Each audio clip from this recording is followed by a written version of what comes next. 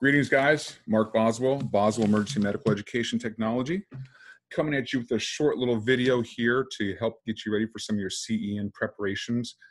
I want to talk about preload and afterload, and I'm doing this as a separate little video you all can watch before the cardiac lecture because I feel we really don't have a lot of time to go through this in depth as much as I'd like to during the cardiac lecture when we do it. I'm still going to go through it when we do a cardiac lecture. However, I want to talk about it a little bit separate here, and that way, especially like if you go to the shock lecture, it jumps right into preload and afterload pretty quick. And if you've not had the benefit of seeing the cardiac lecture to hear it, you might be a little at a loss for things. So we're going to go over that here for the next few minutes and talk about this. And one of the reasons we go through this is because, again, teaching these classes, my goal is to get you as prepared as you can be, understanding concepts. That way you can apply them in different scenarios. So not just teaching exam questions, not just teaching specific diseases and signs and symptoms, but understanding the concepts. And important to a lot of our cardiac issues and some of our shock issues as well too, is understanding preload and afterload. One of the things I did in researching this, because I'm no ICU nurse, I'm just an ER guy, we just need to keep it simple, right? One of the things I found is there's a lot of inconsistencies in how people are explaining preload and afterload. I've pulled some videos on YouTube, some other educators' materials, and I still was really kind of confused. I even looked at some of the ENA materials like the Sheehy's Emergency Manual of Nursing, as well as the Emergency Nursing Core Curriculum. It was still kind of vague and not really clear what we're looking for there. And I really felt it could be made a lot more simple to understand. So this is what I'm going to give you, the simple version, the down and dirty, what you need to know. We're not shooting wedge pressures in the ER. We're not inserting swans. We're not checking PA pressures, things like that. We don't need that. We need to understand how the heart as a pump works and how we can adjust it or boost it depending on what the pathology or what the problem with the heart is and where its pump is having an issue. Okay, so let's talk about preload and afterload. There's only one slide for this show, so there's not a lot for this. And this is a slide. Feel free to screenshot this if you want and save it for your study files or whatever. But it's got all the talking points I want to talk about with preload and afterload. And I'm going to really dumb this down to make it really easy to understand. You notice there's not a single number on this screen. We're not going about a single normal pressure. Okay, we can know what's going on with the heart, what its problem is, just by knowing what the condition is, whether it's more something that we need to manage the preload or something we need to manage the afterload, because that's what we're looking at clinically is what do we need to do clinically to boost the cardiac output depending on what their disease or their injury or their condition is. All right, so let's start with preload over on the right side. Now, preload is defined as the amount of stretch of the ventricles at the end of the diastole. So preload is a pressure. Preload is a volume because it's a volume of stretch. As the right ventricle or the left, as it fills the blood, in this case from the vena cava, right ventricle, or the left ventricle coming in from the pulmonary vein, coming in from the left atria. As it fills, there's an amount of stretch like a balloon on the ventricle walls. And that filling or that stretch is the preload. Okay, it's an amount of stretch, and the more stretch the ventricle has, the better its output is.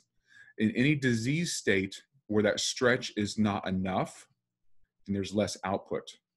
And that would be too little preload. Oops, I spelled that wrong. Preload.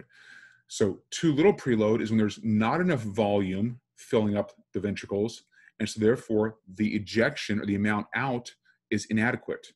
One of the big ones we talk about is the right ventricle. If you have a right ventricular myocardial infarction, part of that right ventricle wall is damaged from the infarct. And so as the blood comes in here and fills it, it's not able to, it can stretch, the blood comes in, but the damaged part of the wall is not able to contract to get the blood out. So they are low on their preload, okay? Because they can't get enough tension to generate that pressure. Now, a person who's also hypovolemic from fluid loss also has a low preload because they don't have enough blood in their system to come in through the vena cava and into the ventricle to stretch it. Okay, so too little preload has to do with how much volume or how much fluid is coming in to the ventricle. How do we fix that? Well, it's a volume problem. You give fluids. So, and that's why we talk about in class, our right side MIs or our right ventricle MIs, if they're hypotensive, the treatment is not to put them on a pressor. The treatment, because it's a preload problem, the right ventricle is damaged, is to give some fluids, small boluses. We give these small 200, 250 cc boluses, or maybe even less, forcing a little extra fluid in the system to help stretch that ventricle a bit more, which gives it a better ejection. Okay, so that's too little preload. That's someone who's preload deficient. It's either due to a right side MI usually, or to a volume problem. They're hypovolemic. Maybe they've lost a bunch of blood. Maybe it's a trauma patient. Okay. Now, on the other side of the coin, who has too much preload? Preload's of volume. Who has too much volume? That's typically our CHF patient. So if it's a volume surplus, how do I get rid of the volume? Well, our mainstay of therapy is give them some Lasix, furosemide. How does that get rid of this surplus volume? It takes away some of the excess circulating fluid in the vascular system. It reduces the volume. Other things we can do, morphine. Now, morphine is a pain medicine. It's an opiate. If someone's in acute CHF, it kind of works well as far as having some, it reduces some stress and some anxiety, and maybe if they're having some chest pain, it works for that. But morphine also has a principle which it's kind of still being debated, and there's not conclusive evidence, but morphine has been for a long time considered a bit of a venous dilator. And if you dilate the venous system some, that makes that tank of the venous system is like a tank. It's holding all your blood. It makes it bigger, so blood pressure goes down. So you're kind of decreasing that volume or that pressure. So morphine is a venodilator. Nitroglycerin also at certain dosages is a venodilator, and it also reduces that preload. So too much preload means too much volume. How are we going to fix that? We're going to reduce the preload, Lasix, morphine, nitro. Those are your three standard simple go-to agents. All right. Let's look at the afterload. So the afterload is the amount of pressure the ventricle has to generate to force the valve open and the blood out to the periphery. Okay, so that's the beginning of systole. And this is closely related to the systemic venous resistance, or I'm sorry, systemic vascular resistance and the mean arterial pressure. It's basically the resistance, okay? How much does this ventricle have to squeeze? What pressure does it need to open the valve and get the blood out? All right, so a person who has too much afterload, there's too much resistance to get the blood out and get it functionally circulating to the body. So that's a high blood pressure. This is your person who's having a hypertensive issue, a hypertensive crisis or emergency. So how do we reduce that SVR or that MAP? A vasodilator. Any of our antihypertensive agents will reduce that. And so therefore the heart does not have to generate as much pressure to get the blood out.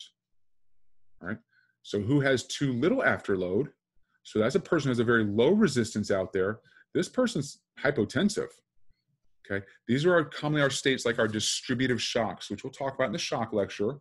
Distributive shocks are those where something is causing the vascular system to dilate. And when the vascular system dilates, the pressure goes down. We've got three main members of the distributive shock family: our septic shock, our anaphylactic shock, and our, give me a second. I'm gonna think of the third one in just a minute. I'm doing this video right on the fly right now, so I'm sorry I don't have any notes in front of me. I'm doing this all from the top of my head. But anyways, neurogenic shock, neurogenic, septic, and anaphylactic. All three of those cause a massive vasodilation, and so therefore the blood pressure goes down, the mean arterial pressure. How do we fix those? We put them on a vasopressor. We tighten up those blood vessels. We get those blood vessels out here nice and tight. We get them back down to their normal size. The pressure goes up. It can allow the heart to perfuse itself, especially through the coronaries, as well as the end organs.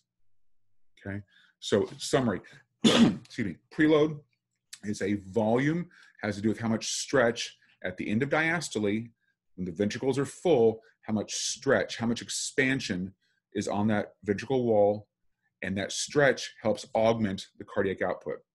If you've got too much preload, you have too much stress. That's a volume problem. That's your CHF person. Get rid of the volume. Give a preload reducer like Lasix, morphine, nitro. If you don't have enough preload, means you don't have enough stretch, preload's a volume. How do I give more volume?